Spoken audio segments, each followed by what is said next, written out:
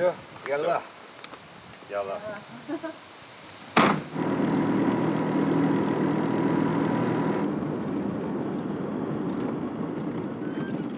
Все, конец. Okay. Bye. Все,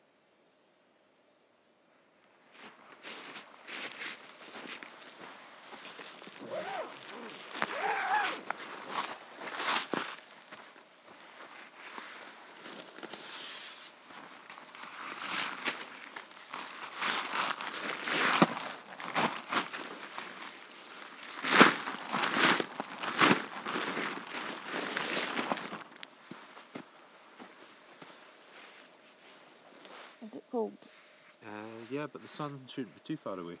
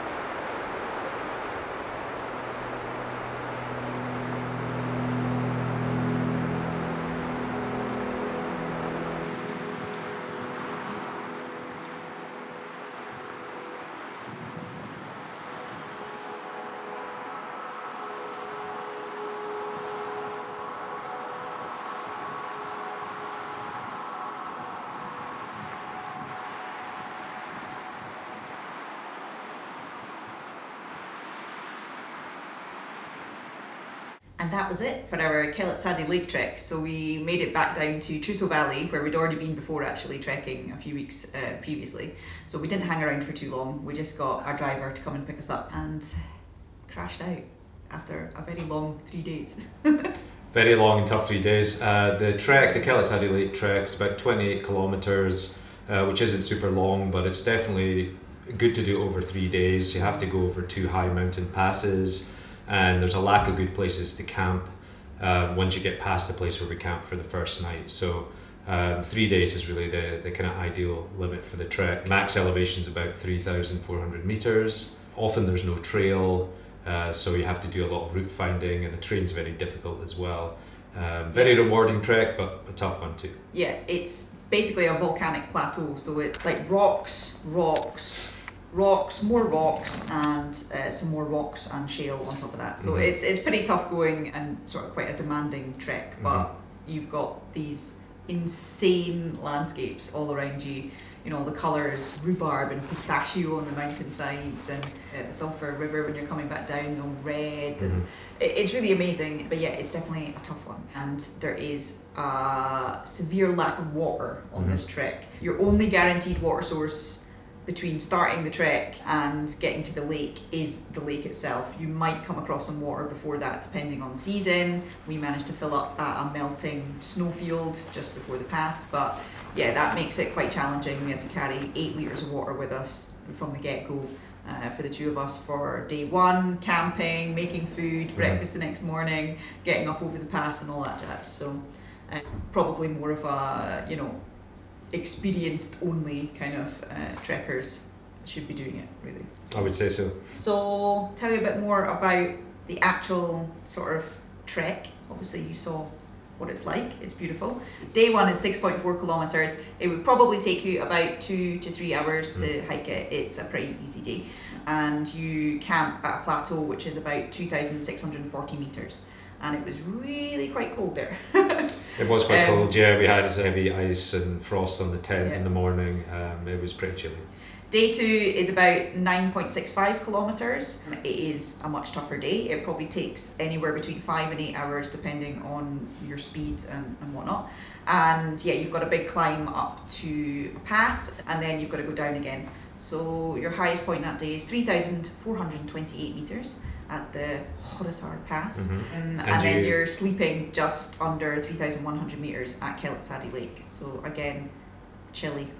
Yes, and the third and final day you go up over the high Essie Pass and back down to Truso Valley. It is about 12 kilometers. Again, it could take you between 5 and 8 hours depending on speed, fitness, how comfortable you are going over big rocks and shale, and negotiating the trail and things like that. So that day you've got about just under 500 meters going up in total, but you've got a big descent. You've got over 1,300 meters coming back down to Truso Valley, so mostly it's all about the descent that day. Yeah, and the max elevation is similar to the previous day on the high Essie Pass. It's similar to the Khorisar Pass, about 3,420. Yeah, so on this trek, you should say I really was not feeling very well. I kind of, before we even left Kazbegi in the morning of the day one, I had like a bad stomach and I felt really nauseous. As we got up to the plateau on the first night, I had a really bad headache. I wasn't drinking as much water as I would like because we were having to conserve water because there's nowhere to fill up. And even though we've been trekking a lot in Georgia recently, we'd actually spent a couple of weeks at lower altitude again, and I kind of didn't even think about the fact that I might be affected by altitude. I usually am. I'm slow at acclimatizing basically. So Del was totally fine, but I definitely had the altitude headache and whatnot and was not feeling good at all. Anyway, so day one of the trek is the easiest day. Really, like we said, it's only a few hours, but the views, if you've got good weather, are absolutely spectacular. Kind of starts off just walking up those switchbacks on the road. After that, there's sort of a bit of a trail that you can follow, and yeah, if you've got good weather, those views of Kazbegi are absolutely amazing. We were just really taking our time. We said it should take you 2 to 3 hours. It took us like 6 hours to get to that plateau because we were just loving it, just enjoying the views. Yeah, I mean, I always record on the watch moving time, and our moving time was about 2.5 hours, but as Kim said, it took us a long time because, I mean, why not? We still got there at like 3:30, 4 in the afternoon and had plenty of time. But if you want to get there quickly, it's really easy to do. So you could start this trek in the afternoon and get there in plenty of time. Yeah. There's some shepherds that sometimes graze their sheep up on that plateau. So there was a huge flock of sheep. Thankfully, they had no dogs with them on the first day when we set up camp. There was one shepherd there. Do be a bit wary in case there's dogs around. We saw the dogs the next morning actually. And don't set up your camp like too close to them. The next day is a tough day. There's no denying it. So walk up the plateau, that's nice and easy, and then you basically hit boulder fields, loads of rocks, and you just have to pick your way across them. There's no trail to follow. You're just sort of checking your GPX tracks, checking Maps.me or whatever, and sort of following that up. So there is occasionally a suggestion of a trail. You can see where people have gone. But we found it was very easy to lose, or you would just disappear altogether. You would be following a bit of a trail and then there'd just be more rocks. So just use your noggin, look around, just pay attention to the landscape and pick the most sensible way to go. Yeah, you know where you're aiming for. Like first there's a saddle that you're going for, and then after that we took a small rest there, and then we headed up towards the pass itself. Views at the top of the pass, absolutely spectacular. Totally loved it. You get your first view of Kelitsadi Lake way down below. Not only that, we had amazing views back towards the Chowchi Massif, which we'd hiked past on the Juta-Teroshka trek. So that was really nice to see some big piece of scenery that we'd hiked past, a month before. Yeah, so we were really lucky with the weather. I mean, we tend to sort of time it with that. There was not a single cloud in the sky until like the end of day 3. It was really spectacular, and we could see just all the mountains everywhere around. So if you can time it with good weather, definitely worth it. It's a huge reward for the effort that you're putting in. And on that note as well, if it's bad weather, I think this trail could be pretty dangerous because all those rocks, everything's going to be really slippery, and quite frankly, it's a lot of effort to put in for no views. So yeah, I would reconsider if it's not very good weather. So from the top of the pass, you have got a pretty hairy descent, I have to say. That's probably the toughest descent on the whole trek. It's very steep. There are cairns along the way, so we were basically just like aiming for the cairns. Got sections where you have to go over rocks. There were some very steep bits, but going down, mostly you could just sort of slide your foot down on that kind of,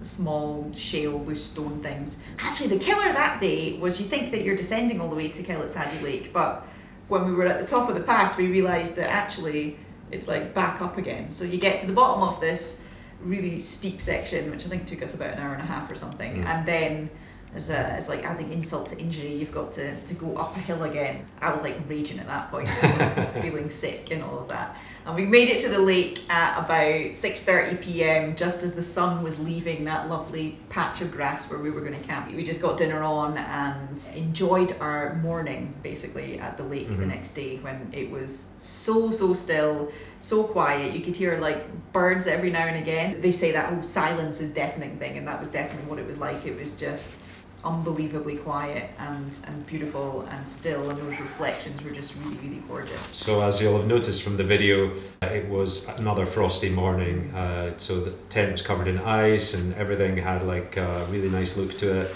The colours were amazing that early in the morning. They were also amazing when the sun came up a bit more. We enjoyed our morning at the lake. Probably spent a little bit too much time and left a little bit later than we should have. But I don't think we left till about 11 o'clock in the morning in the end. Again, I wasn't feeling well, and yeah, just everything was a lot slower than it should have been. So third day, we walked around the lake and started the ascent up towards the High Essie Pass. And it wasn't really too bad, to be honest. You know, it's a few hundred meters. We kind of cut across, and then at the last moment headed up towards the pass. It was like a shale climb, steep in parts. Mostly it was fine, and it actually only took about an hour to an hour and a half to get to the top of the pass. And suddenly you've got those views of Kazbegi again. It was incredible. It's really, really nice. You've got all these crazy shards of rock that are sort of surrounding you. You can see back down to the lake if you wander a little bit further beyond the pass, and just, yeah, crazy, crazy mountain shapes. Like, am I in Georgia? What is this? You know, the colours are incredible and everything. So really, really spectacular up there. And then the descent is pretty steep initially. There's not really any clear trail going down. You've just got to pick a way, head for a cairn down in the bottom. Again, you're not just descending the whole way. You've got a section where you have to climb up again, which from there on, you've pretty much got a trail most of the way back down. You've got this amazing red river that appears, which is the sulphur water. There's a point where you have to cross the river, but it was easy enough to jump over on stones. We didn't get our feet wet or anything. And then a bit of a hairy section right at the end because you're following sheep trails on really steep sided mountain. And some of the sections of the mountain trail have eroded away. So there are a few points which are a bit hairy there. We didn't really film Unfortunately, those bits. we weren't able to capture that. We were running a bit late on time. Would have been even more dangerous. And obviously the danger element too. I think the main takeaway from all of this is this isn't really a trek where you can just, you know, follow the GPS and that's you, or follow a trail on the ground.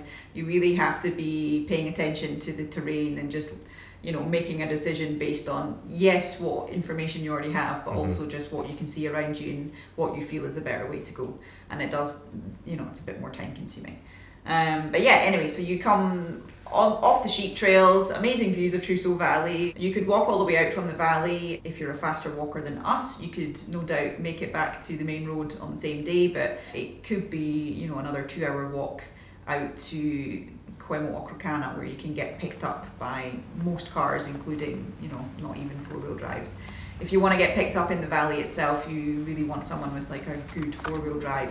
It was pretty hairy in the Lada Niva, especially as soon as it was dark, and our driver kept referring to himself as Vasily Schumacher and decided to tear along high canyon roads. It was terrifying, quite frankly. All my nausea went out the window because the adrenaline was just keeping me pumped in that moment. But yeah. Yeah, so we finished, our GPX track finishes at the village of Ketrisi, which is largely abandoned, although there's 1 or 2 houses there. But yeah, it would take you about 2 hours to walk back to Kvemo Okrokana, where you could arrange to be picked up there, same place you get dropped off to start the hike, pretty much. Yeah, and then if you wanted to walk all the way back to the main road where it's easier to hitchhike or get a marshrutka if there's one going by, it's another sort of 4 kilometers. You might want to consider just camping in the Truso Valley that night. There's no accommodation to stay there, and it's lovely. If you've not been to it already, it is nice and worth checking out. In terms of the gear and everything that you need, so like we said, it's a challenging trek. You need to be experienced. This definitely is not for like beginners or, oh, that looks nice, I fancy doing it, and you don't know what you're doing. And you need to have proper gear as well. You need all layers for your clothing, you know, base layer, mid layers, waterproofs. You need proper hiking boots. I'd say you definitely need hiking poles for those steep descents. Camping gear, you need obviously all camping gear that you would need. So we have our big Agnes tent. We both use Thermarest Neoware camping mats, which are amazing, super lightweight, take up practically no room in the bag, you know, the size of a water bottle. They're great. So you definitely want warm sleeping bags. We were trekking towards the end of August. So, you know, still summertime, but yeah, it was very cold. We also use silk liners, which A, keep you much warmer, it gives you like an extra layer of warmth, and B, keeps the bags cleaner because then you're sleeping inside the liner and not the bag. Sleeping bags, especially down sleeping bags, are very difficult to wash. Silk liners we can just chuck in the washing machine, so it's easy enough. And personally, we like to have an actual pillow. We're not really ones for just sleeping on top of our clothes. We've got these really good Sea to Summit, I think they're called Eros Light or something. I'll pop a link to all of our stuff down below so you can see what we're actually talking about, but they take up like this much room. And they weigh nothing. They weigh literally nothing, and they are really comfy to use, so we love them. Obviously you need cooking gear. There's no shops or anything like that, so you need to take all of your food and your cookware with you. We like to take dehydrated meals with us. We've not found any in Georgia so far, so we had a couple of them from home that we brought. Fire pot meals, we really like them. They are very handy, especially when you don't have an awful lot of water, because they use a minimum amount and you get a really good meal from it.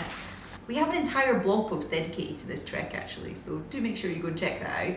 The link is down below. It's over on the website. We've got, you know, all the maps, all of the trail route description, elevation, trekking times, all that kind of stuff. Packing Our GPS lists, track as well. Yeah. Packing lists, info on how to get to the trailheads, everything you need to know basically. If you're interested in the actual like camera gear and stuff that we were using to make this video, I use the Sony a7 III camera and the 24-70 f2.8 Sony lens. We record the sound with a Rode Video Mic Pro on top, and we have our trusty tripod, which Del very patiently sets up, takes the shot, walks, returns, picks up the tripod again, does all those extra miles. Good on you, Del.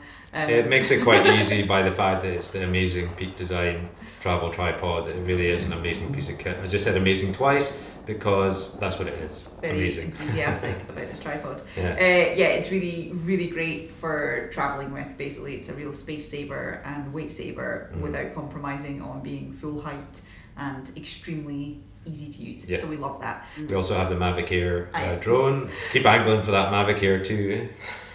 Yeah, I'll also pop a link to our full travel photography gear blog post, which is over on the website, which goes into all the ins and outs of all the stuff that we have. If there's anything that we missed and you've got a question about, please do just drop us a comment below. We will get back to you or get in touch with us. If you're actually planning on doing the hike yourself, check out the link to that blog post in the description down below.